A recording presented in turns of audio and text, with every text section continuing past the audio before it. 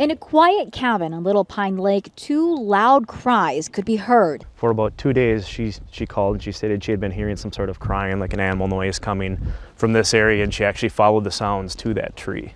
The concerned cabin owner told DNR warden Jesse Ashton she could see two snouts sticking out of a hole at the bottom of a tree.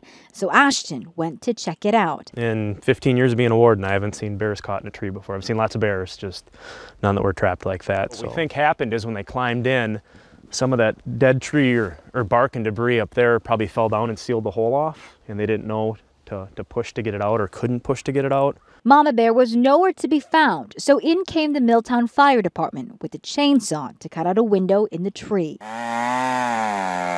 Within minutes, the cubs were freed and got the okay from a wildlife rehab specialist. They appeared that they were pretty dehydrated.